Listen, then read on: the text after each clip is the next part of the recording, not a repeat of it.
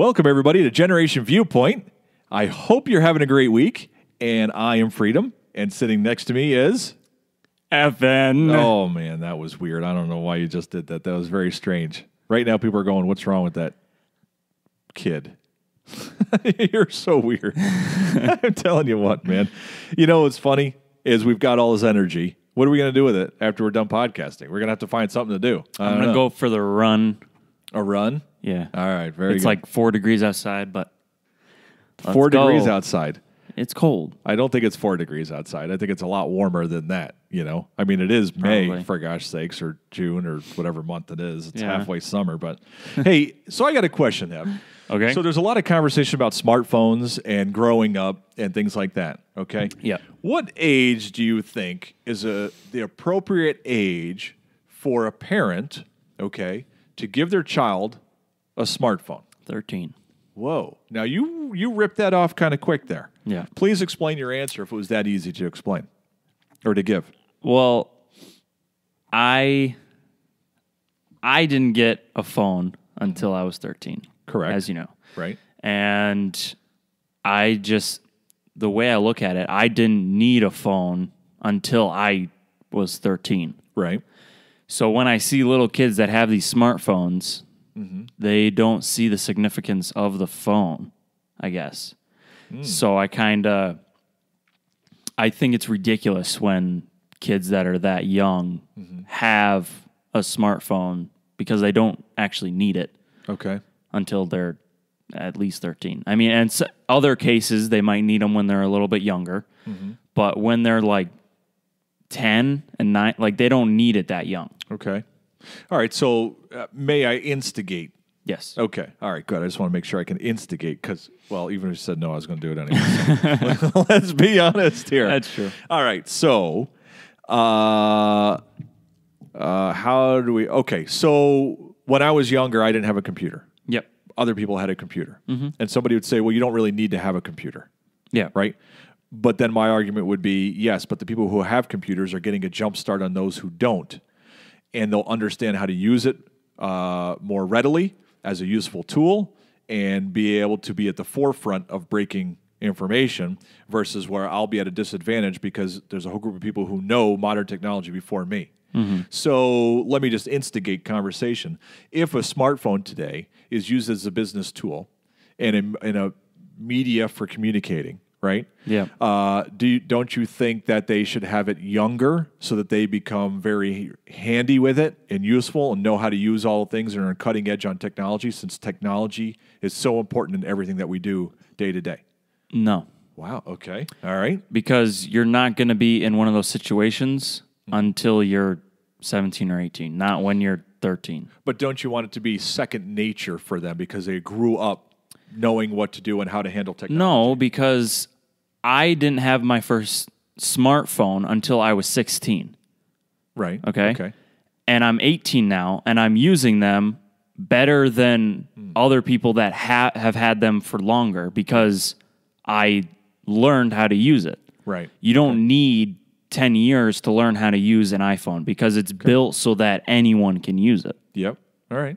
So does that make sense to you? It makes sense to me. I was just instigating a point. Yeah. Not that that's my opinion. I would probably go on your side of it where, you know, one of the reasons we never got you guys phones early was because we wanted you to learn more face-to-face communicating and staying in touch without being stuck in a phone all day. And when we were home, that you were with us, not with your friends on a phone someplace, you know, like staring at it, whatever. Yeah. That was one of the reasons why we did that. But that's, you know, every home is different. I remember the one time I was still upset that I didn't have a phone. All my friends had phones, and one of my friends lent me their email and password for AOL so that I could go on AIM, which is most kids probably don't know what that is now.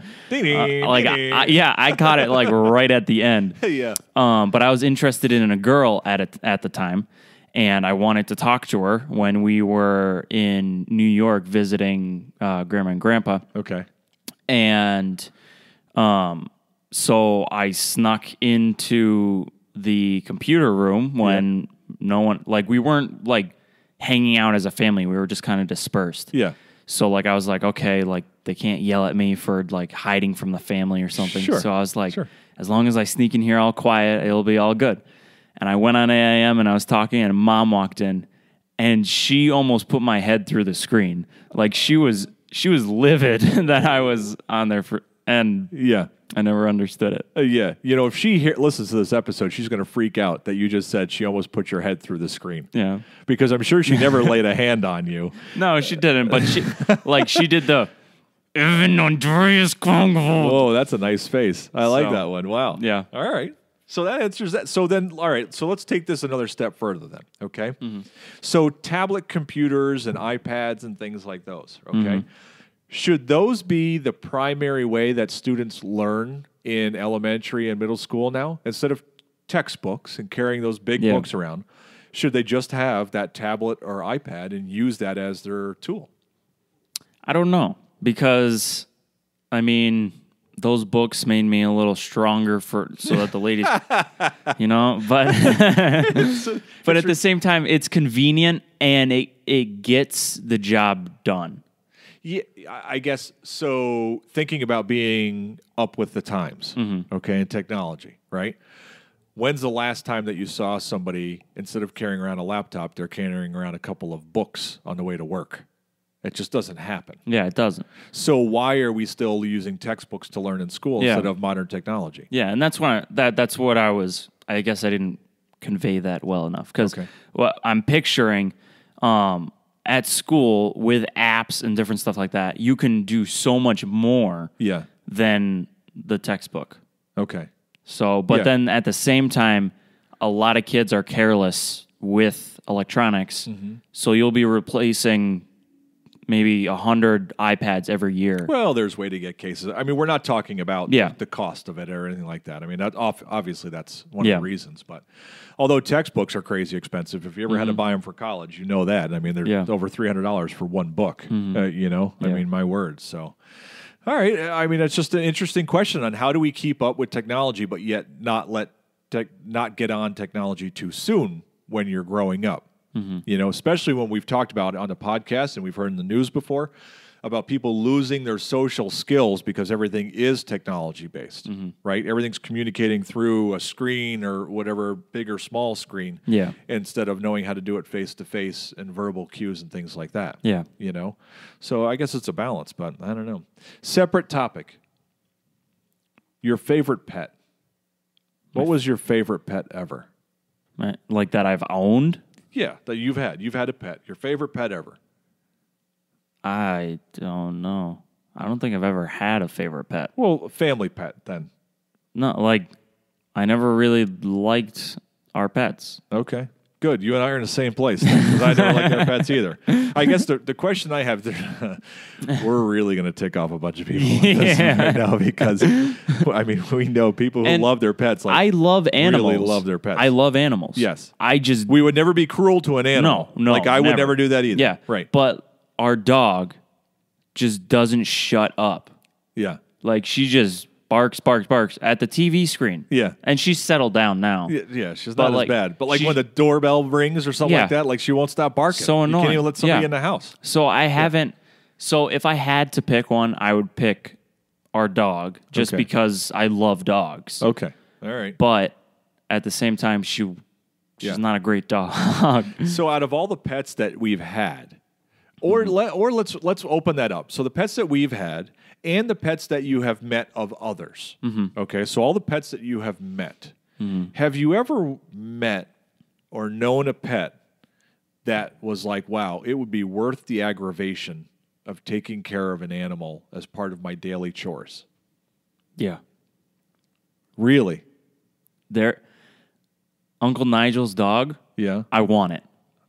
Like every time I go, I go through my mind of a way I can stuff it in my bag so that I can take it. Are you a dog napper? Oh my word, really? But she's such a amazing dog. Like I want a well-trained dog, and she is one of the best trained dogs I've ever seen. Now, why do you say that she's so well trained? What is it about her that makes you think that? She never barks. Right. She listens to every command that Uncle Nigel does because he knows how to Yeah. controller. Right. And she's just super cute. Yeah. And Okay. All right. See, I don't know of a dog that's worth, like, I don't know. Maybe it's just getting older. I don't know what it is, but I just like to be free of things to take care of. So, like, a pet to me right now is if we want to go somewhere or we are somewhere that we have to be like, oh, we got to leave early because we got to go back and let the dog out or something like that. Like, all I can see is the nuisance of the animal versus the benefit of owning one. yeah. You know? And I know that's going to make people upset because people out there love their dogs and cats, and I don't have any problem with that. But I just don't relate whatsoever. Like, not at all. Yeah. You know? So, I don't know. But, all right. One more question for you. All right. Well, maybe two. But one more for sure. Okay. Okay. Does your neighborhood where you grew up and live define who you are? No. No. No. No. No. Maybe a little. Okay. All right. But I see little lights firing in well, there. I'm mostly thinking because a lot of the people like that lived where we lived Yeah. weren't technically like technology driven. We live in a farm country community, right? And then at the same time, a lot of them were druggies. Like if you went to the community park, Yeah. there was always a group of people down there. Yeah.